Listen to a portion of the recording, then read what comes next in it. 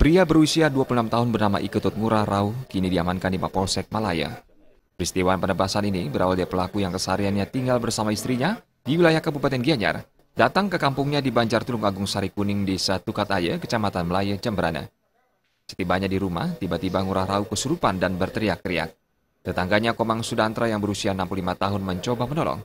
Namun malang, Komang Sudantra justru diserang dari belakang oleh Ngurah Rau sehingga mengalami puluhan luka pada kepala belakang.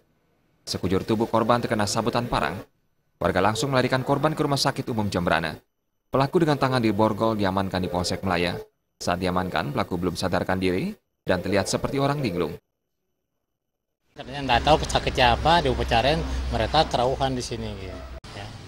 Mereka ngambil pisau, ngambil parang yang sudah compeng, negeri tajam, dipotong di telinga kedua-dua, kemudian di jari lengan kanan kiri, kemudian di bahu di belakang ada 5 luka.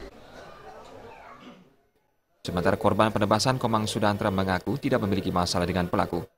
Saat itu Komang Sudantra ingin menolong tetangganya yang telah 3 hari kesurupan. Saat mencoba menolong, Komang Sudantra mengaku dirinya tiba-tiba diserang dari belakang dengan parang. Saya menolong itu dengan tetangga itu kan baca cerita dulu tuh bukan penan ya jadi tiang cabroh melaip tiang dong soan kan kurang tiang melaip tiang pas melaip tiang langsung dipukul kepalanya dan sabut tiang pukul ini kepala saya tiang pukul yang sabut ya. Dalam penyidikan kasus ini, pihak polisian akan segera memeriksakan pelaku ke Rumah Sakit Jiwa Bangli.